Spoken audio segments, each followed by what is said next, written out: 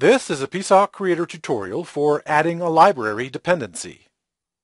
In a previous tutorial, we created a library project to contain various components.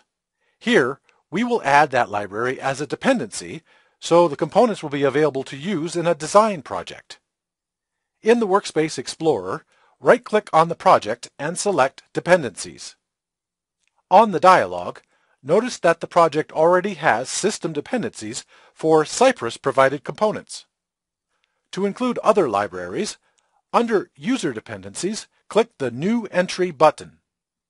Navigate to the library project location, select it, and click Open. The library is added under User Dependencies. For each library you add, there are two checkboxes. Components means to include the component files, such as the symbol, schematic, and APIs. Code means to include source code from the library project, which is not specific to any component. In most cases, you will only select components here. When finished adding dependencies, click OK. Depending on how the components have been defined in the project, you may see one or more new tabs in the component catalog. Adding a user library only adds the dependency for the selected project. If you want to add a dependency for all projects, you must add a default dependency. To do this, start with no projects or workspaces open.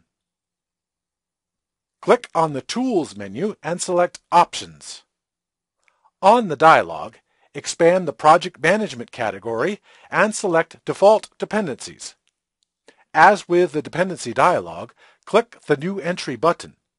Then, navigate to the library project location, select it, and click Open.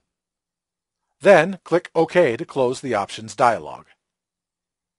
Create a new project, and notice that the component catalog contains one or more new tabs.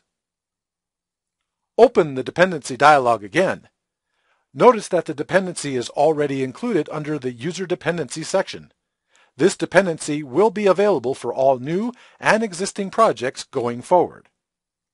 For more information about creating components, refer to the PSoC Creator Component Author Guide.